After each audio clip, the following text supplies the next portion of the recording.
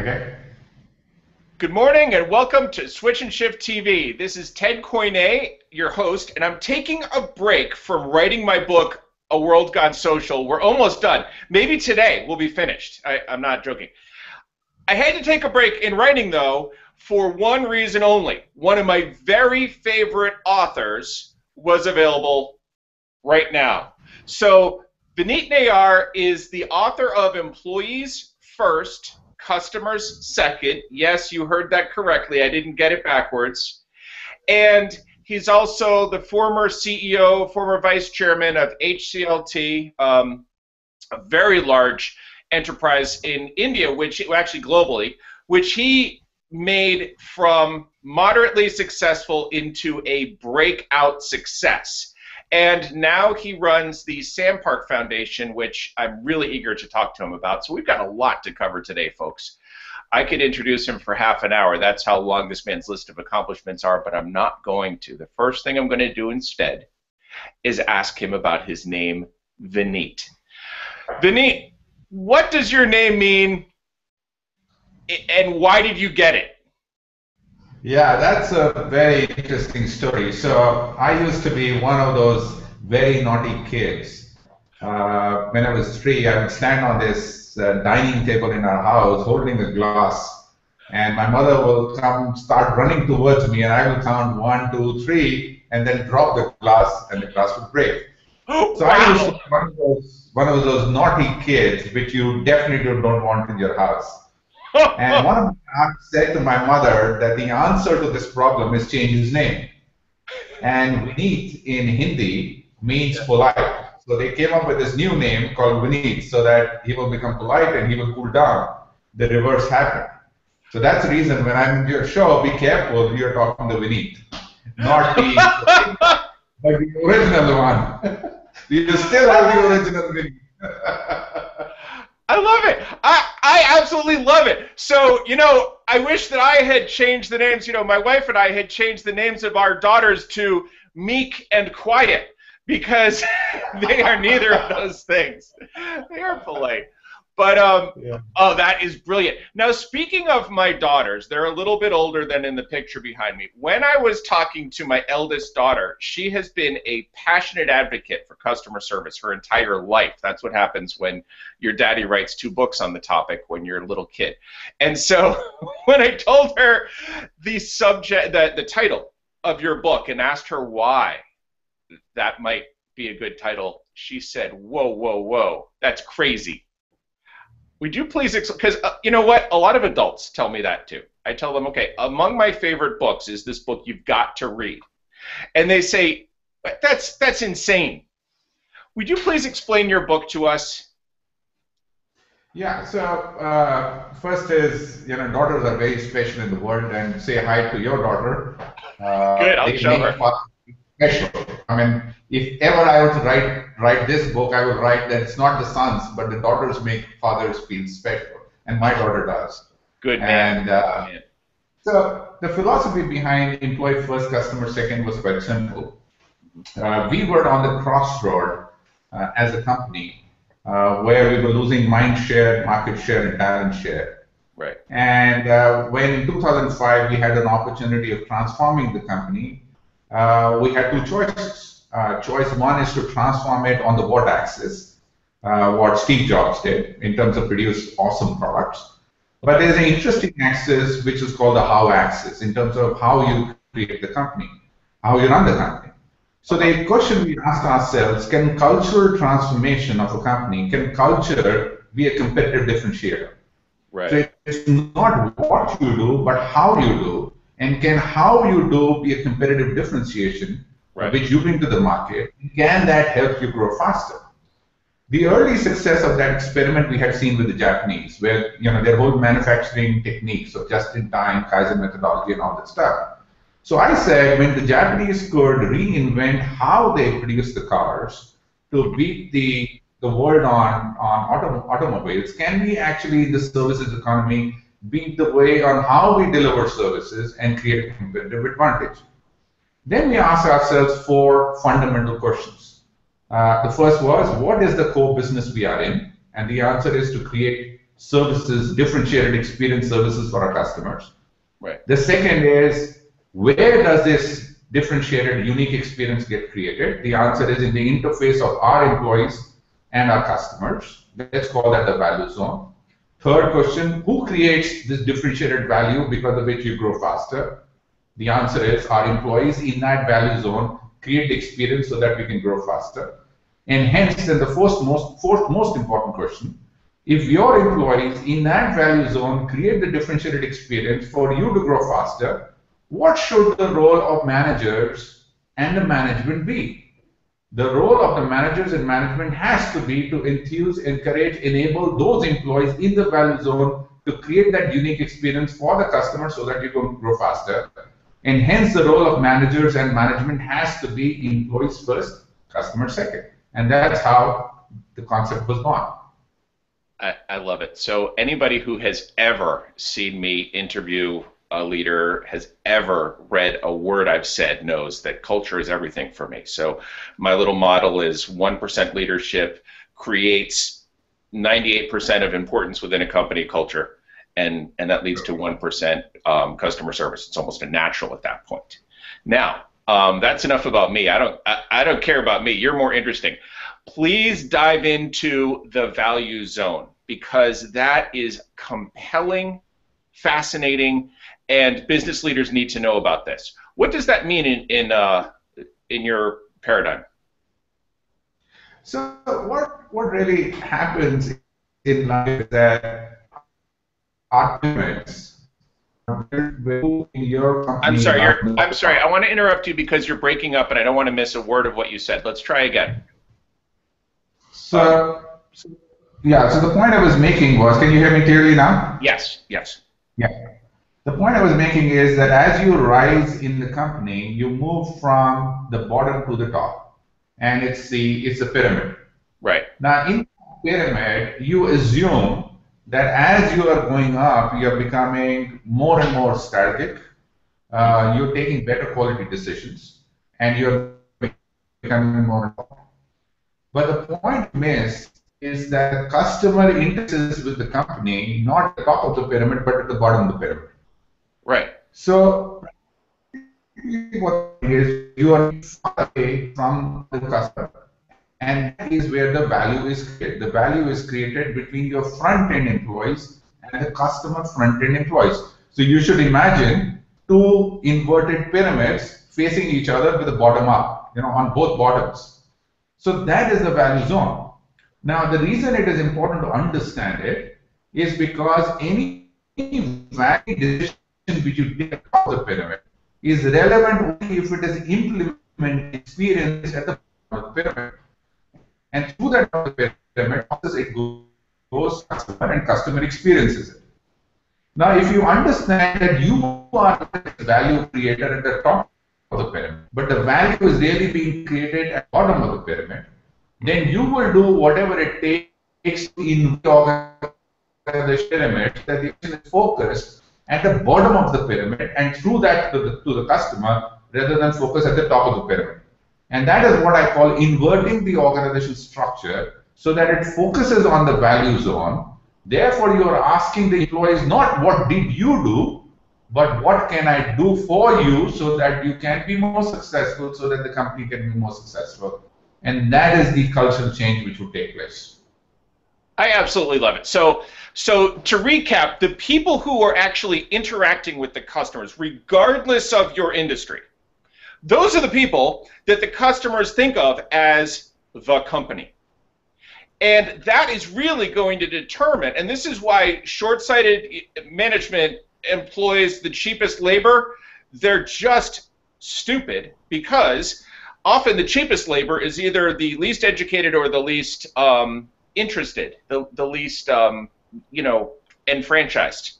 So what you're saying is the people in the value zone, the customer-facing employees, are the ones who are dealing with the customer, so they are the rock stars of your company.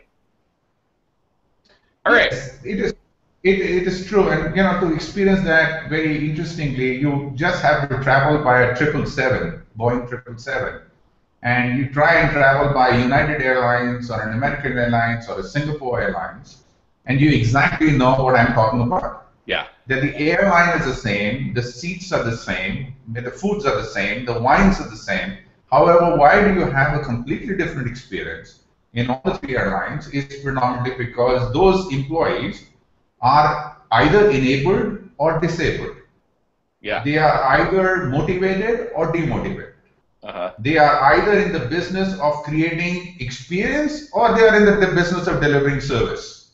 Right. So as a CEO, you are either in the business of improving the profits of your airline or you're in the business of making sure you do everything for that air hostess, for him or her to deliver a unique experience to the customer, and you see that as your only role. And the resultant increase in revenue and profit will come because of what the air hostess or the check-in counter employee or engineer aircraft does. Awesome, awesome. All right, so you gave great examples. You gave two examples of companies that, in my experience, give hit or miss service, United and American, and then you gave Singapore Airlines, which just blows away everybody in the field, the industry of flying. It's the kind of thing where you don't want to get off the plane. So that's it. That's an awesome comparison. Now, so what you're saying is, if employees are enabled, they will take care of the customers. If they're disabled, I love that, like they're crippled in some way. That's so sad. And so that's the first thing. The second thing is, though, if you are leading a company, as you have, are you focused on the profit, or are you focused on making sure that people can do their best? And really, it's not an either or. It's a both, isn't it? If you're a wise leader, focusing on your people leads to more profit. Yeah, I think all your listeners should understand two things which are very important. Sure. Employee first, customer second is not a do-good strategy, right? It's nothing to do with the fact that employees are, you should be nice to the employees. Right. It is high growth strategy. It is a strategy of creating a competitive advantage using motivated employees. By making the employees the key competitive differentiator, you actually can grow faster than any other strategy can deliver to you. The question I will ask all of you who are listening to this is as follows. How much time do you spend preparing for you to look good with your boss? And how much time do you really spend preparing so that you can do good for your customer? I love it. So irrespective of what the tagline of your company is, if all that matters is the boss is asking the subordinate, okay, what did you do? And then the super boss is asking the boss, what did you do? So everybody is focused upwards. So when you are focused upwards, you can never walk straight. However, if the whole company is focused downwards, focused on the customers, you can walk straight, you can run, you do all that stuff. So the critical question in any organization is, with the same set of resources, you can run twice as fast as you are running, only by reorienting the company not to focus on the top, but to focus on the value zone, focus on the bottom, and understanding that the only way you can deliver value for your customer is by making sure that everybody from top to bottom is aligned properly, and everybody is motivated, and everybody is focused on where the value is and are in the business of enabling the creation of the value, rather than measuring how much value did you create. I love it, I love it. Now, okay, and folks, this is coming from a man who took his company, HCL Technologies, from 700 million to 4.7 million. Do I have those numbers right? Yeah, $700 million to 4.7 billion, with about 87,000 people in 32 countries. So I have experience. So all the excuse that it can't be done in America or Germany or Japan or China or Spain or Portugal or India doesn't wash with me. It was done in 32 countries. It is applicable in all industries, and it works very well. I love it. I love it. So there. I love it. Absolutely. Now, okay, the next question is, now this is really important for any doubters. I really like talking to, of course, you have to talk to your cores, to the people who agree with you. You have to give them ammunition to take into the fight, right? But I really like talking to people who want to buy what we're saying, but you have to show them how. So my question for you, how? How did you make this change come about for your company? It was pretty complex. Yeah, it's simple and complex, right?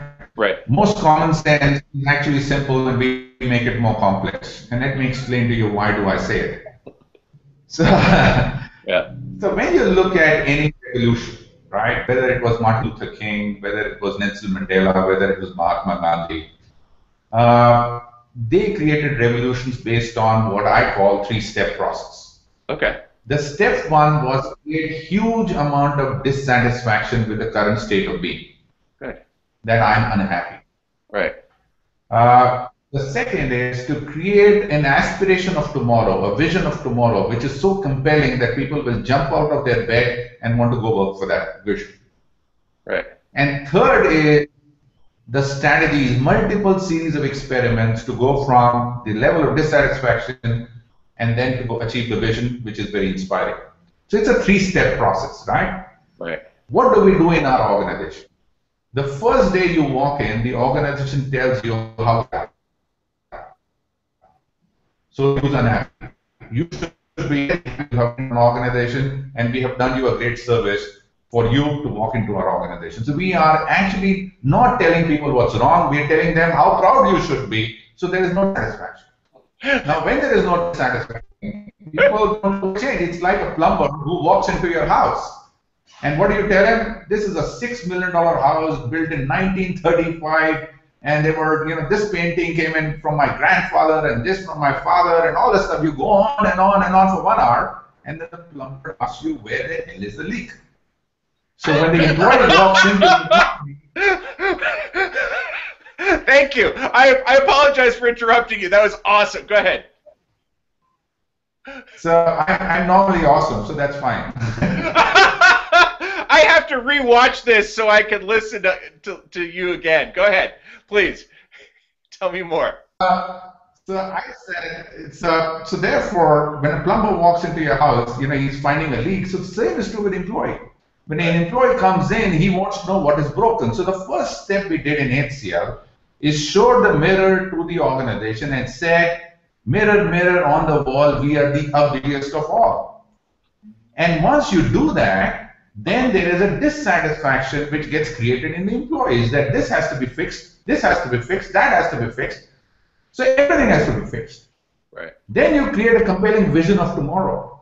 And what is that vision? The vision could be in growth terms, vision could be a culture. We created a vision of a culture. We will create an employee-first culture where an employee will be respected, an employee will be motivated, an employee will get an opportunity. And an employee is the reason we will be competitive in the field, and employee is the reason we will grow twice compared to our nearest competitor. Right. So that's a vision of tomorrow. So what is your vision of tomorrow? And in that vision of tomorrow, what is in it for the employee? So that's the second step.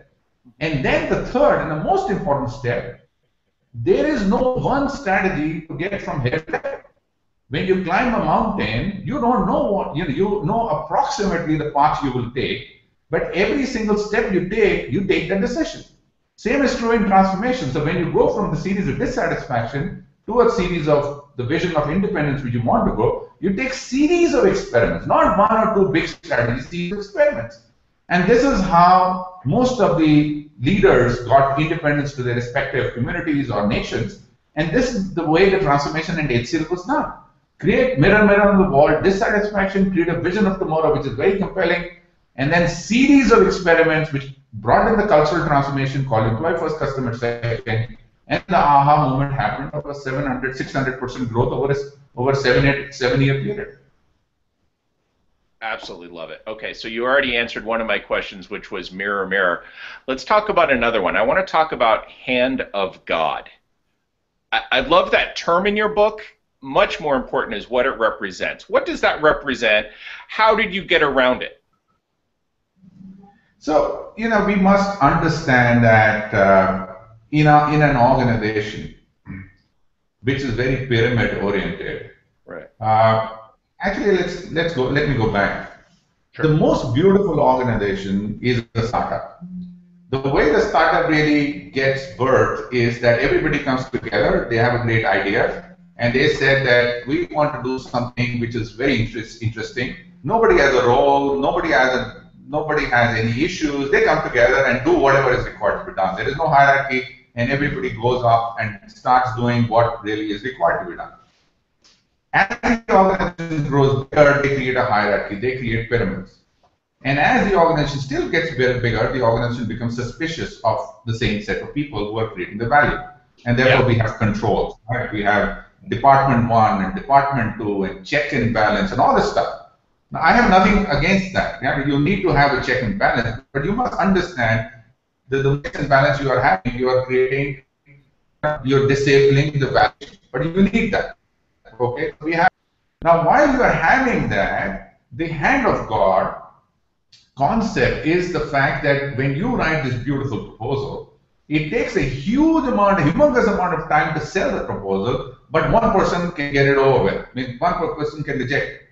So a hand of God will come in and either bless your proposal, or a hand of God will come in and you would not even know your proposal is thrown out of the door, or your idea is thrown out of the door, or your transfer is thrown out of the door, or promotion is thrown out of the door. So the whole organization gets into a huge amount of what I call zone of uncertainty, because it is not predictable, it is not logical, because there is a hand of God playing on every move, and it's not visible. So every employee is uncertain. So when every employee is uncertain, instead of facing and the value we created for the customer, he's watching his back, or she is watching her back, and saying, okay, what is happening behind my back? Who do I need to talk to? Who do I need to network with? Who do I need to take care of so that this hand of God is placed for me? I think all your listeners should understand, the more transparency we bring into the organization, the more hand of Gods will disappear.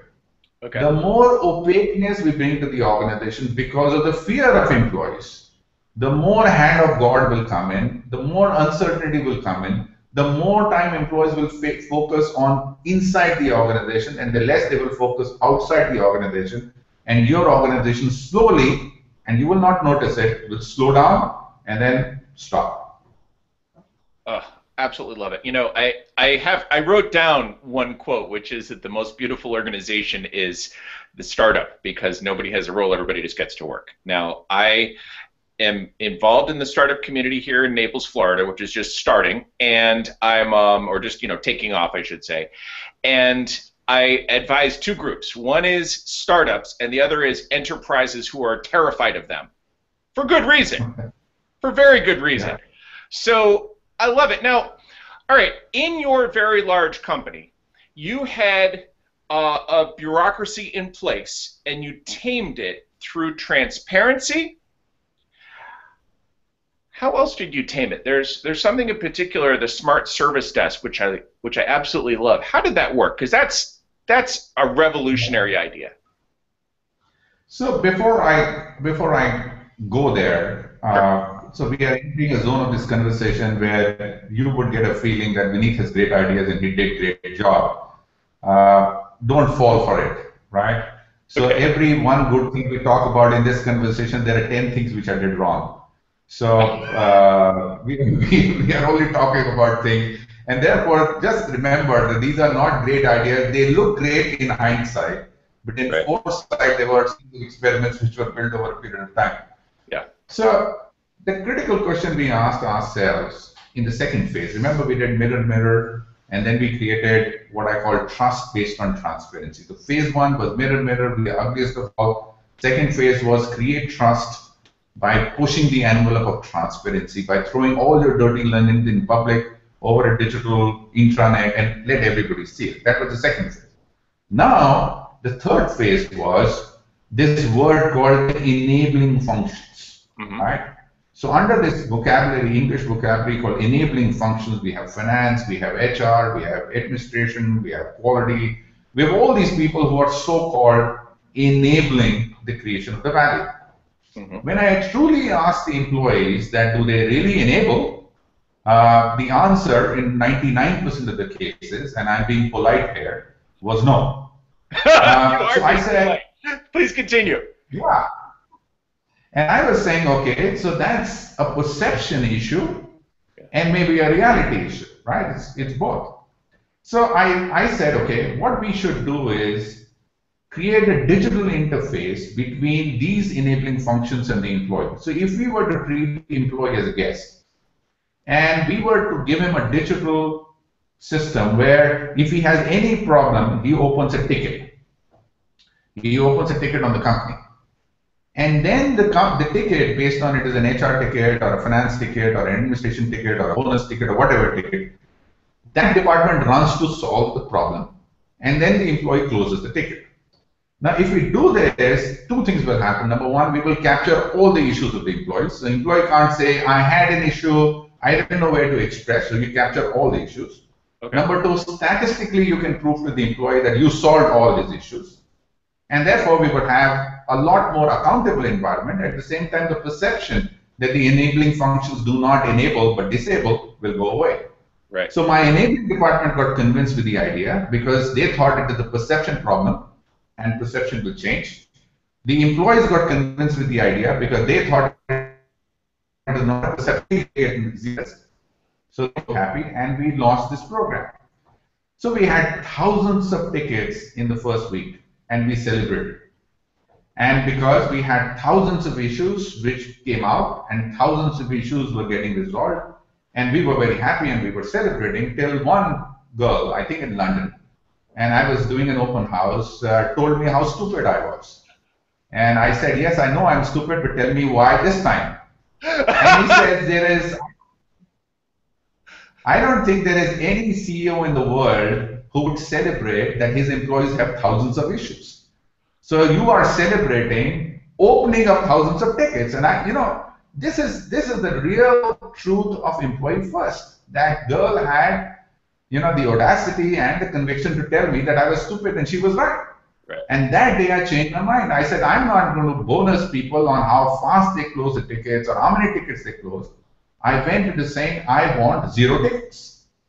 So that is the day the organization started proactively marketing its policies to make sure that when the policy is changed or when the policy is launched, the employee don't have an issue. So from a reactive, service-oriented organizations to our employees, we became a proactive organization which wanted to ensure that the employees have no issues. Now, if you are an employee and this is happening to you, you can understand that employee first, customer second hits you that day when suddenly you found all these departments, running against you and saying, please don't open a ticket. I will proactively, Right. So right. that girl, one argument, the girl changed everything. I love it. Now, and that was the service desk. Sorry, that last sentence? That was the service desk. Okay, good. I love it. Now, here's the first thing. I have experience with companies where the CEO would come in and talk to people and he would smile at a remark like that. He would leave and that person would be fired.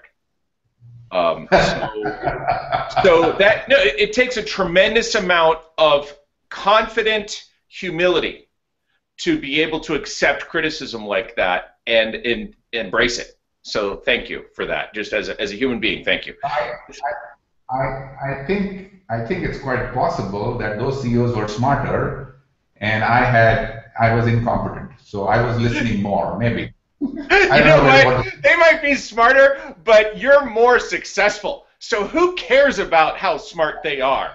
So, yeah. All right. Now you're talking like my mother did. Sometimes you're too smart for your own good. Now, the next thing is, how did you avoid retribution?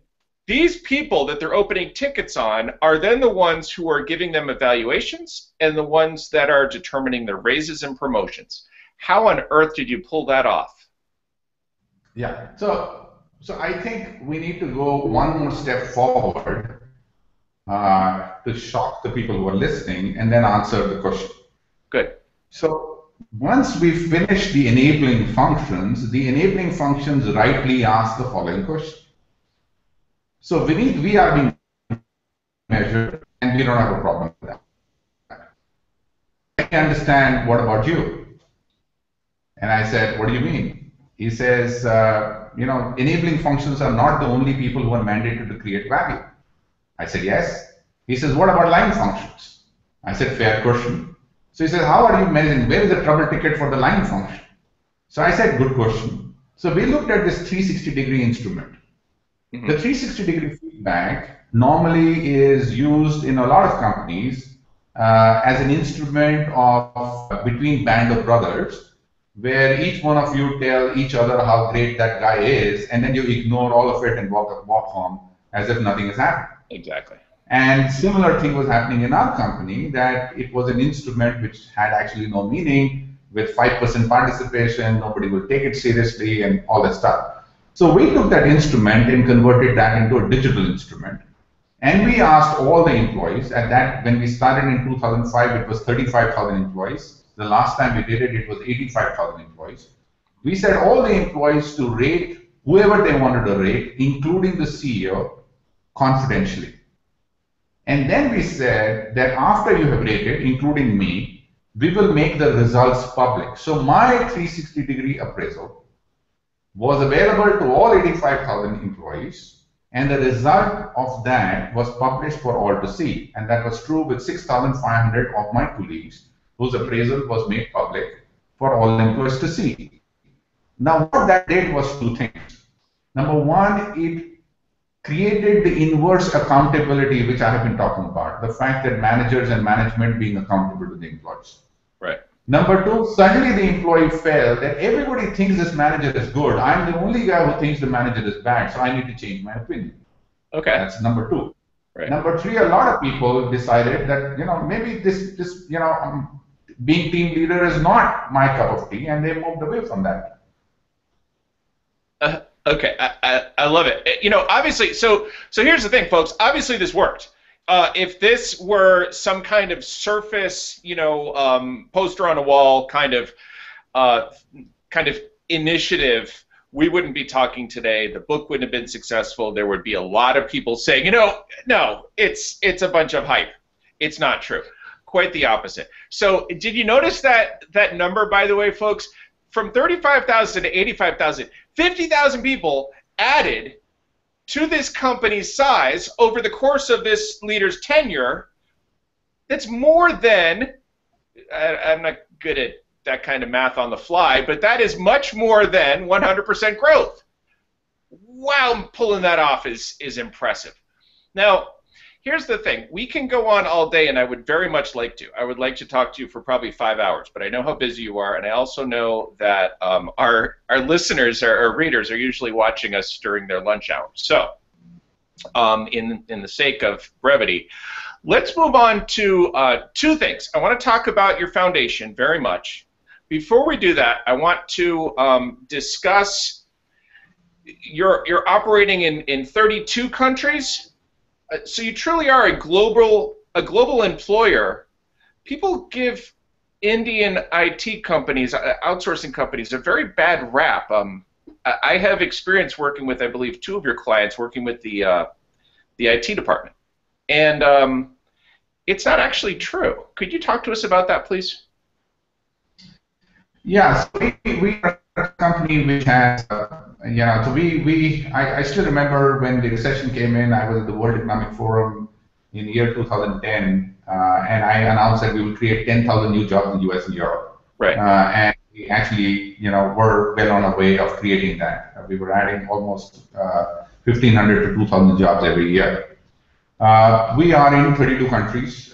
We have, at the last time when I left, we had over 10,000 people in US alone, similar size in Europe. And our business is global.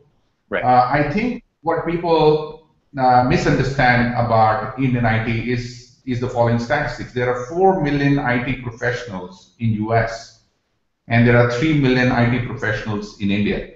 Really? So therefore, when you really look at the total value being created in the world using technology, these are the 7 million, and I'm focusing on US right now, these are the 7 million people who will create the next growth opportunity for companies to go digital. Huh. And therefore, the world will gain by understanding both the aspirations of the 4 million people and the aspirations of 3 million people, and making it work to make it not 7 million, but deliver 17 million. And that's what I think companies like HCL did pretty well. That is really very interesting. I did not know that number, even though I have been immersed in enterprise IT for years now and startup IT. Now, next question: rebadging. Could you please explain what that term means and the math on that? I'm curious myself. Right. So what rebadging means is that when you take over a contract of a customer, you take over all the employees of the customer. That's what is called, they are rebadged to the company who takes on the contract. Now, the assumption in the rebadged is, as a vendor of IT services, you will have greater opportunities for the employees you take on. Right. And that is the reason the employees have a choice of not joining you. But the critical success factor of any contract is more and more employees join you, make a success of the contract, and then create a career for themselves with you for multiple customers instead of serving one customer. So that's rebadging. All right, now, so let me just say something, folks, because this is something that really caught my eye. If you're working for a company you don't like all that much, but it's paying your bills, and you can work for a company whose top leader wrote a book called Employees First, Customers Second, sign me up. All right. I think we're ready. I think we're ready to go into the Sam Park Foundation, because the work you are doing is really inspirational. I myself am a bleeding heart capitalist, and obviously you are too. Let's talk about that. So the idea there was that I left the CEO position in HCL in 2013. And the reason I did that was because I created my own foundation in 2004. And the idea there was to drive large-scale social transformation. Yeah.